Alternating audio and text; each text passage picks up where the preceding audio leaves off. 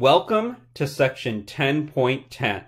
Okay, gentle people, up until now, what we've been talking about is delta G naught. So remember what the naught means. The naught means I'm under standard conditions, and that means everything is 1 atm worth of pressure, and if anything is dissolved, it is at a concentration of 1 molar. Let's go ahead and say that you are running through this reaction right here. And let's say you weren't at 1 atm worth of pressure. And this is going to be a common occurrence because not all reactions are going to be under standard conditions.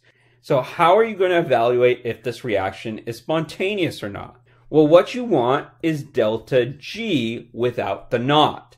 That means I'm calculating the free energy of a system that is not under standard conditions. Now to do this, what I'm going to invoke is the reaction quotient Q. So just to remind you, at the beginning of this quarter, we talked about Q. This is going to be products over reactants raised to the stoichiometric coefficient. So this would be the Q for the reaction above. Now what we can do is we can use Q to evaluate the delta G of our reaction. Now, I'm going to give you this equation on your information sheet. The derivation of this is beyond the scope of this class, but let me explain what it does. I'm going to find delta G, and that means that it can be at any concentration and any pressure. And delta G is going to be based off delta G naught, where everything is under standard conditions, which you have data for in the back of your book or on tables. Now, added to this delta G naught is this term right here, RT ln Q, where R is our gas constant, T is the temperature in Kelvin, and then ln the natural log of Q, our reaction quotient.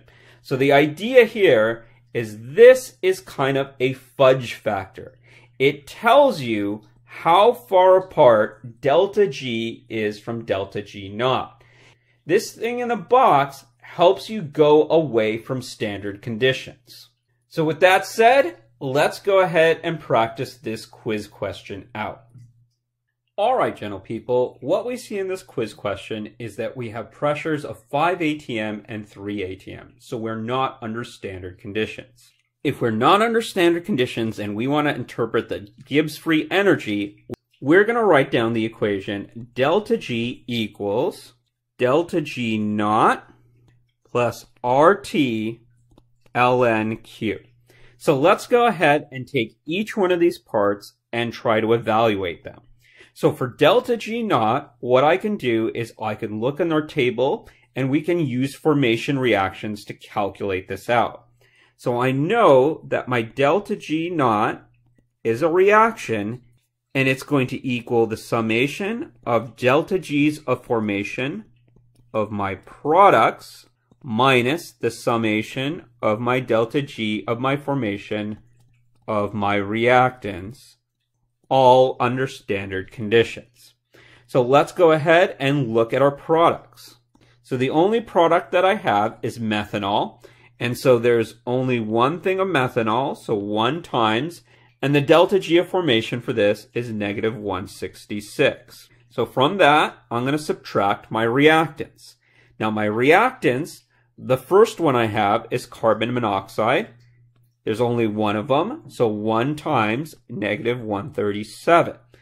Now hydrogen is in its elemental form, so remember that that delta G of formation is going to be 0, so I don't have to include it into my equation. If I go ahead and do this calculation out, what I will get is negative 29 kilojoules. All right, let's go ahead and evaluate Q.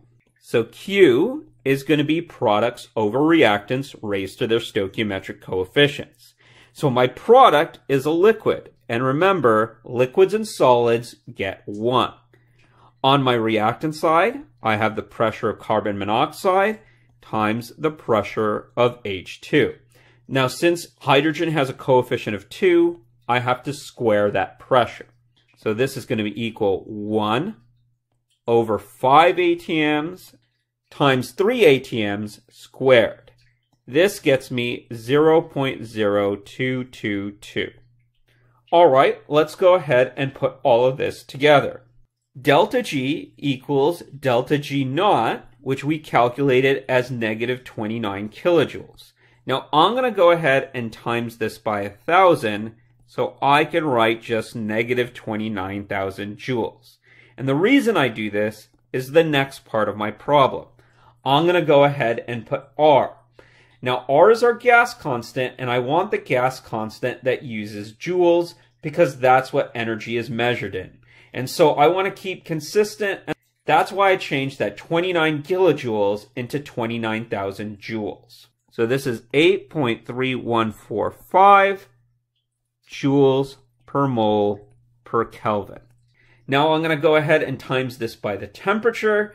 The temperature here is 25 degrees, and I'm going to add 273 to it because I want this in Kelvin. And then lastly, we're going to take the natural log of our Q, which we just calculated out to be 0.0222. Now, if I go ahead and run this calculation out, my delta G is going to be negative 38,000 joules. Now, I'll let you know, delta G's are usually measured in kilojoules. So let's go ahead and divide that by 1,000, and this becomes negative 38 kilojoules. Well, I hope that made sense, and remember to stay safe, Chem 1B.